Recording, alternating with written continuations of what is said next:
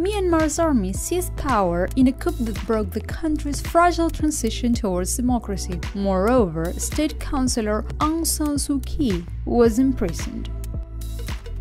Results of phase 3 trials of Russia's Sputnik vaccine were published in the Lancet Medical Journal and showed that it is 91.6% effective against COVID-19.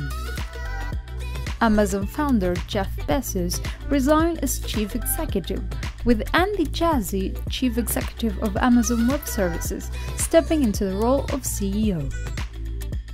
After underestimating the political influence of Navalny's 32-month imprisonment, Kremlin still finds difficulties in dealing with mass protests. According to OVD Infomonitor, 1,438 Navalny supporter protesters were arrested across the country only on Tuesday.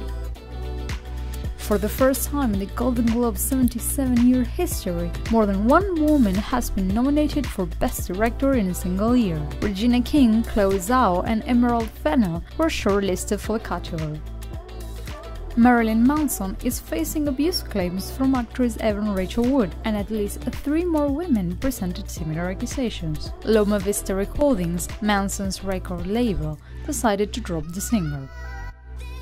Academy Award winner Christopher Plummer passed away at 91. The beloved star had an extensive career which spanned decades.